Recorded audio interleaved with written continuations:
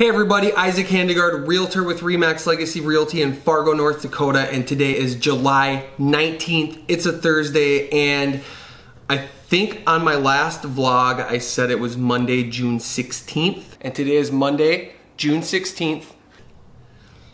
My bad, it was Monday, July 16th. Apparently I'm a month behind, but this is episode number 2 of the vlog, and if you guys have any ideas for the name of this vlog, I don't want to just call it the vlog.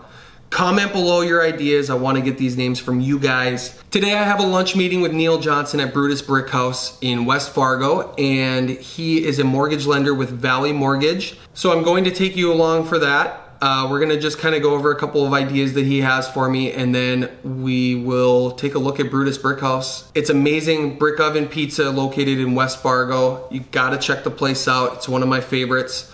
So after that, I wanna bring you guys some value. We're gonna go over inspections, and more specifically, we're gonna go over home inspections in new construction and the difference between a city inspector and a licensed home inspector. So stay tuned for that, but first, I gotta get some pizza, so stick around with me.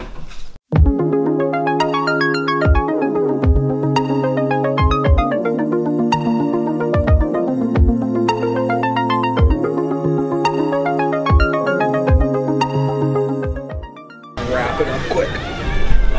All right, that was it for the meeting. Let's check out Brutus Brick House real quick.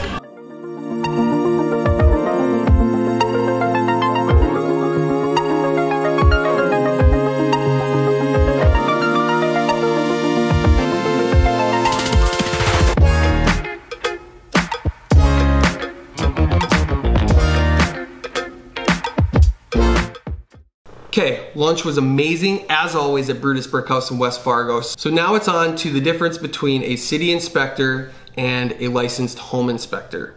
When it comes to new construction, every new home needs to be inspected by the city inspectors of each city in our area. So what a city inspector does is they're gonna come in, they're gonna check out the permit, they're going to review ordinances in that area as well as setbacks and make sure the house is compliant with everything. But they're also going to make sure that the builder is completing each step before the next step of the building process is started.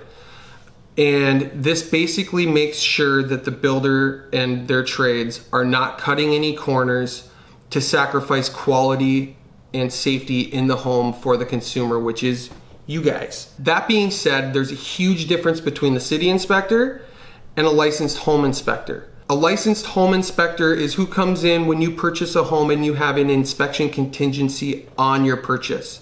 And I always recommend these, even on new construction, because even though a city inspector has been along for the ride throughout the entire construction process, they're not making sure that materials have defects, they're not making sure that things are installed 100% properly.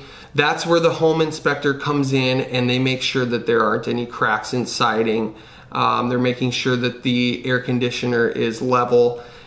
Things like that can cause issues down the road or even cause immediate issues. So even though if a home inspector comes in, does the inspection, and they don't find any immediate issues, they still give you a packet after the inspection to tell you what they saw and how they kind of went through the entire process. And what this can do is not only bring up immediate issues if there are any, but it can also point you in the direction of certain things that could cause issues down the road after you've owned the home for a couple of years, things like that. So it's always good to have that packet, even if there's nothing wrong with the house currently.